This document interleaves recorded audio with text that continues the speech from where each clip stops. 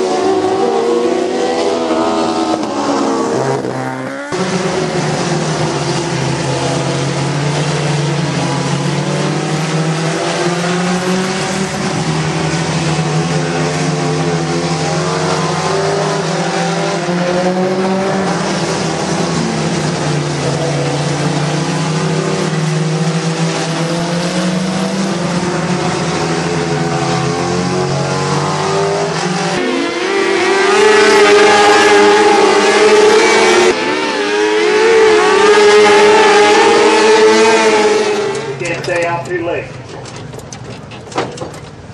You got to scoot around there, dog. Don't grab the wire. What's that?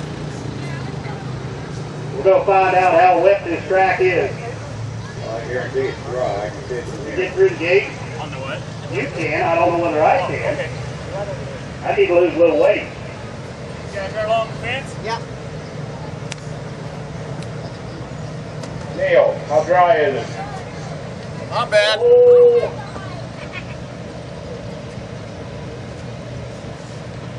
Got a little sponge to it. Of course, these are new shoes. Maybe that's the problem. Missing some parts? All right. coming here from Brighton, Colorado, right? Oh, I got abducted by these guys in Pennsylvania. I haven't made it home yet, so I've been gone about 5 weeks. Currently, I reside in Brighton. I'm from Tulsa, Oklahoma. Oh, you're with that crew. Yeah. All right. That clan. I keep getting you mixed up there. Oh. You know, Andy Farley. Andy Farley. I got that part right. Whew. and I got this young lady wants to be the trophy girl tonight, so I'm going to have her present to you the Outlaw 600 Speed Dash. Okay. And where's our Riverside man? He's supposed to be in that picture there with us. We want him right there too, handing over the cash. Oh, we got 3 more. The pit crew's coming. Clan there. Right?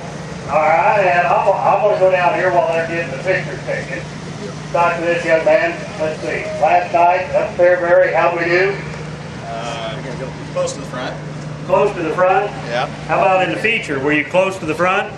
Yeah, up there somewhere. Yeah. About a half a lap you were in the lead, right? No. Huh? No? Oh. Not quite. Not quite. All right. Well, how do you like, Ben's worried. Is the track, I know it's a little tough, but This is just right. it's just right? I think so. Makes for some nice racing. You're used to ditch cornrows? Is that what you're trying to tell me? Oh, not the ditched ones. He's Just going to tell you the truth because he's my nephew. He won't tell you the truth. there ain't no pivot tracks out here. I'll give you that. Ben has worked awful hard on a track, and it's got a little sponge left in it. Yeah, I think That sun goes down, humidity comes up. We're going to be good to go, aren't we? I think so. I mean, last night it come up at Fairbury. That humidity's plenty high. It should be just fine. Hey, you got a sponsor you want to mention, and then I got to get out of here. I want to say thanks to Rock Creek Inn and Jansen, TB Farms, the Terry Bramhall who I work for in Fairbury, and Producers Hybrids. All right, ladies and gentlemen, Neil Lucking. Thank you, sir. Get a picture with all that crew. Here's a guy, I don't know his name. I think I saw him out here 4 or 5 years ago. You used to race, didn't you? Yeah. I was out for probably 4 years. These two were into sports, so I quit for about 4 years, so I'm getting back into it.